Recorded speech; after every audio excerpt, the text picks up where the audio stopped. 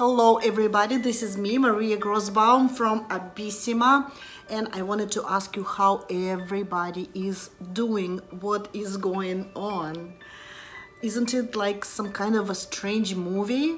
Sometimes I feel like, oh my gosh, am I dreaming? What's going on? Am I in this Black Mirror episode or something? This is crazy. Less than a month ago, I've been enjoying Caribbean Sea with my daughter. We were running on the warm, white, sanded beach. And now we're here, isolated. What's going on? I can't believe this is happening. Well, I'm probably more lucky than other people because I still get to feel a little bit of life. Let me show you what I see from my balcony. It is getting darker, but I hope that you could still see what I see. And what I see some light in windows of my neighbors, okay? And I can see downtown of Toronto, even it's totally empty. Well, not totally, some people are still outside. I can still see some cars going, but I get the feel that there is life going on. I'm not completely isolated. I can hear some birds. Anyway, so what I was going to tell you is that even it seems like everything is falling apart, even it feels like it's a total apocalypse, we are creative people, have something that helps us to keep sane, happy, and creative. Exactly, we have our art to do, and now we have some time for it, even more time that we didn't even expect to have. But now we have it, and we have no excuse not to create. And as promised, I created for you a free tutorial, which with technique that I called corn. So take a look. I used some Jute Burlap ribbon and modeling paste, and I've created this really cool texture. Here's another example of this.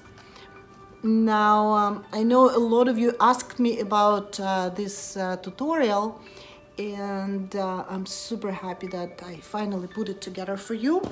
And I promise I'm going to create more and more content, free content with tips and inspiration to keep you busy, to keep you sane, to keep you happy and creative, okay? So let's spread creative joy instead of virus, and wash your hands, keep safe, keep busy, and we're all in it, and therefore we have to unite and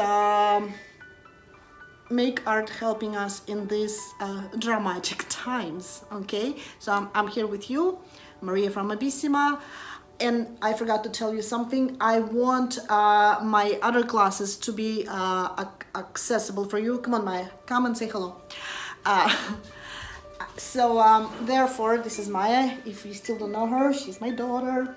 Anyway, so I want my classes to be affordable for you. Therefore, all of them are going with 50% off. Just put what was the coupon code? Super sale 50, one word, lowercase, super sale 50 to get 50% off, okay? Again, stay safe. I love you, we love you, and let's create and live a happier isolation. Okie doke, let's take a closer look again at corn effect.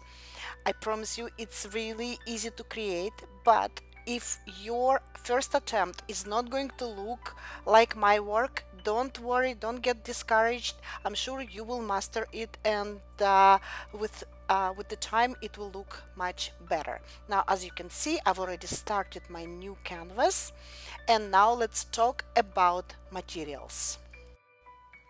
You will need modeling paste. Any brand is working. I'm using my favorite Liquitex Light Modeling paste. You will also need a pair of scissors, palette knife, and a jute burlap ribbon. Now, if you don't have it, no worries. You can use any cheesecloth. It may be not going to be exactly like my example, but the effect will still be the same. Corn effect looks really nice on bigger canvases, but for the learning purposes, I suggest to use small scale. My canvas is 9 by 12 inches, so go for something similar. And once you feel confident, you could repeat same effect on bigger scale, and it will look absolutely awesome. So now let me explain to you what I'm doing. I'm cutting off the edge, the stitch at the edge, because I want to be able to take out some threads. Also, for more interesting effect, I want to break it and wrinkle it, and it will allow me to create more interesting shapes of so-called corns. If you like your jute net as is, you don't need to take threads out, but I prefer to avoid symmetry and to bring a little bit of dissonance in my work because it creates more interesting effect. Also, the threads that I'm taking out, I'm going to use in texture. I'm going to add it to my composition for more integrity. I will show you this later. And now I want to distort my piece of fabric even more for more interesting look, and I want to find a best placement for it on my canvas. So I want it to be kind of like a continuation of the existing piece, although I think it's a little bit too big, so I'm cutting off smaller piece which I will use in a different area of the canvas. And yes, I think that's that's great. It looks good, and I'm ready for the next step. And for the next step, before we push out the modeling paste through the threads, and this is how we create corn, let's apply some modeling paste on the surface of the canvas. It will be kind of like a glue that will fix piece of fabric on canvas. Consistency of modeling paste that I'm using is similar to whipped cream, and in order to create corn effect, it's necessary to push out this whipped cream through the fabric.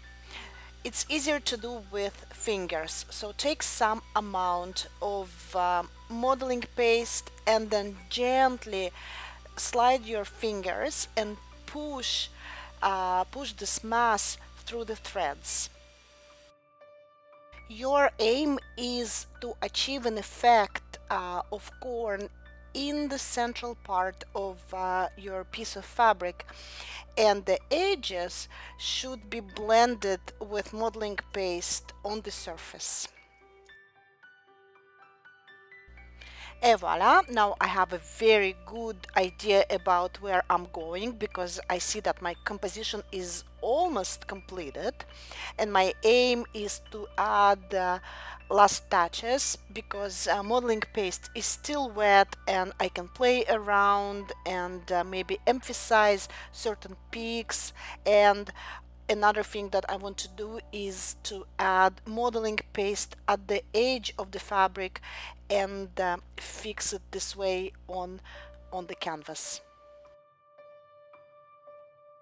Remember, I mentioned that I want to keep threads and I want to add them to my composition, so this is a good time to do so.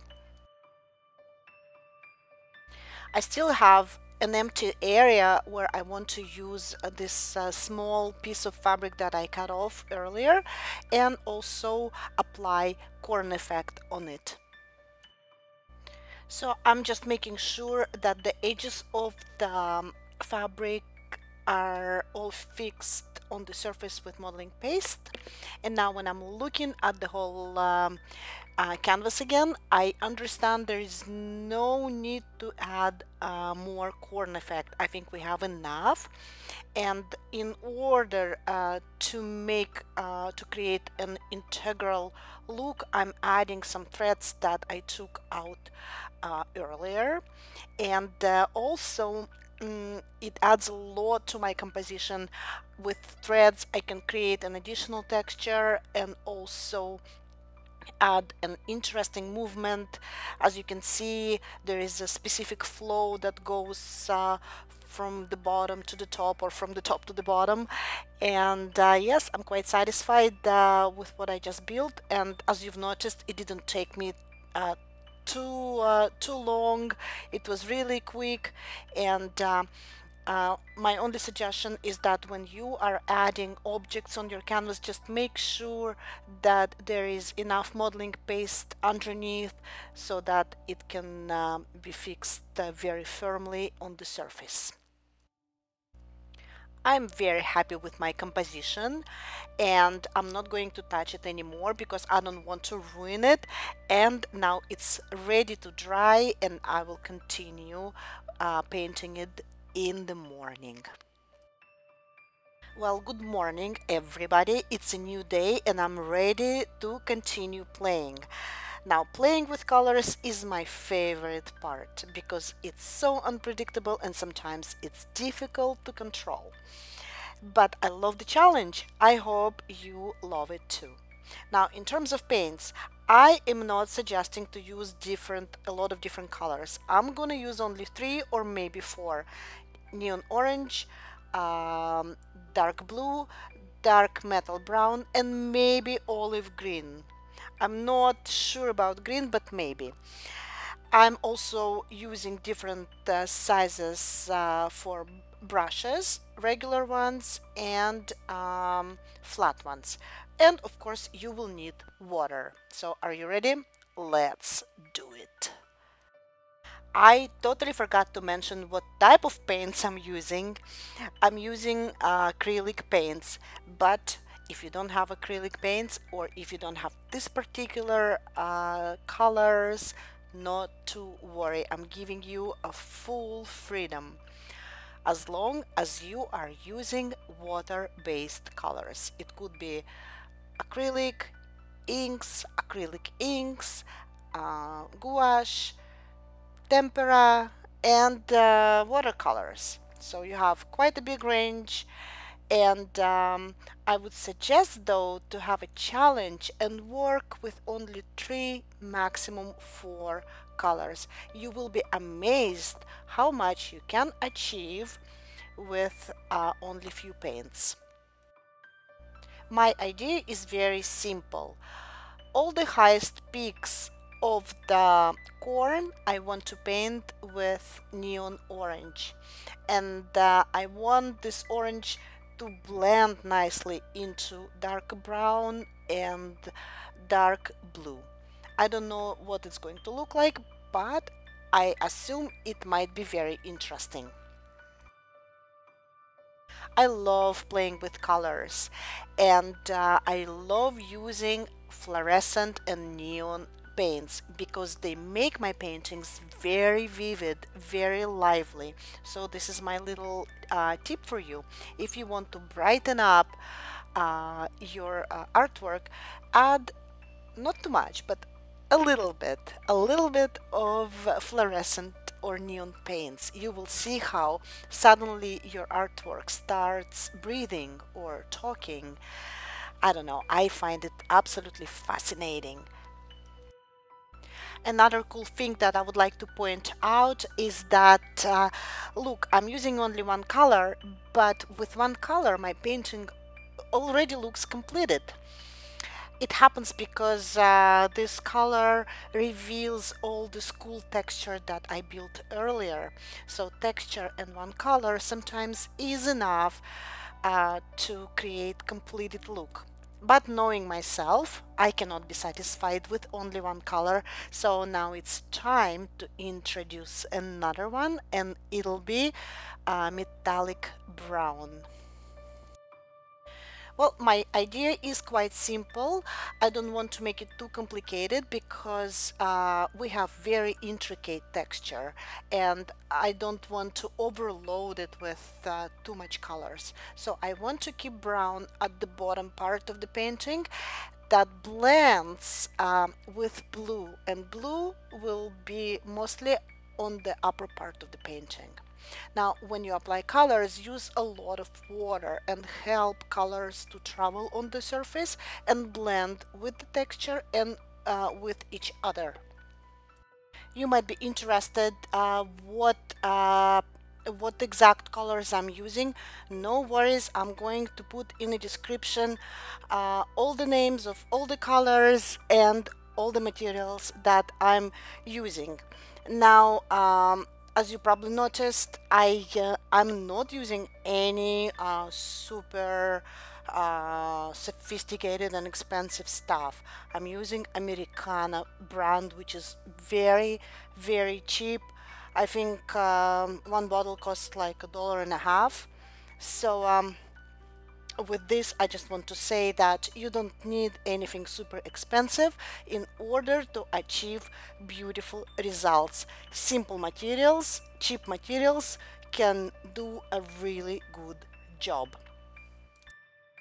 Well, I like what I'm doing. Now I just want to achieve more smooth blending between colors and make more contrast. So what is dark to make even darker, what is light to keep it light, and blend a little bit more blue and brown because I really like how they both work together.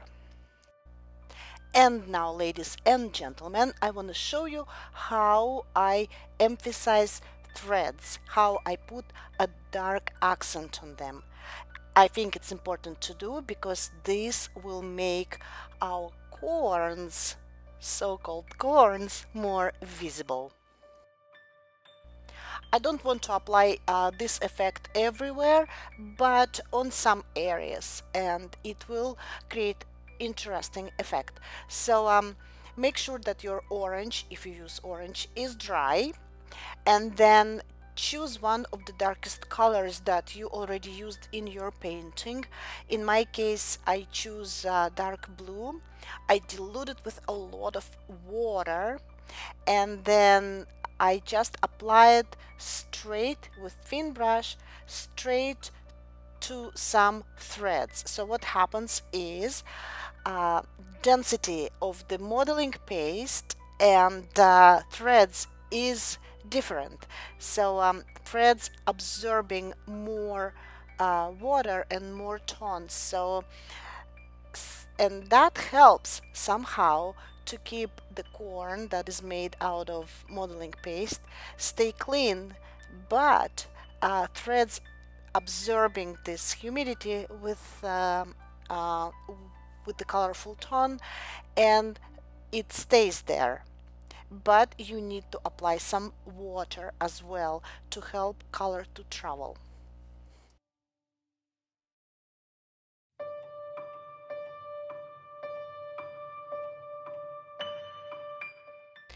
It's a subtle effect, but I think it adds a lot because then you can see corn as cells, as separate cells, and I think that's what creates more curiosity and more interest in your texture.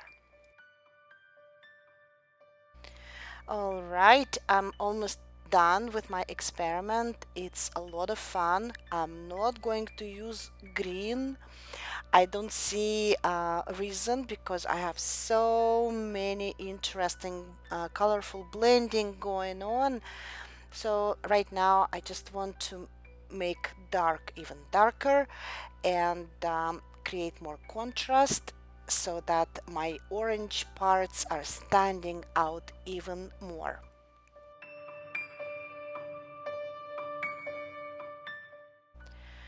Sometimes it's really helpful to change angles of your canvas and let colors drip freely. And at this point I want to put my painting aside, let it completely dry, and then with a fresh look to see what else needs to be retouched. Well, of course colors look a bit different after they dry, and as a last touch I want to emphasize certain areas with orange. I really like the area with the fabric and I want to make it more visible. The best way to do it is to use a flat brush, medium size, to hold the brush on an angle and use orange without water, just a pure pigment, and touch the surface slightly. I want to touch the surface very lightly and only the most sticking out parts without getting inside to the lowest spots.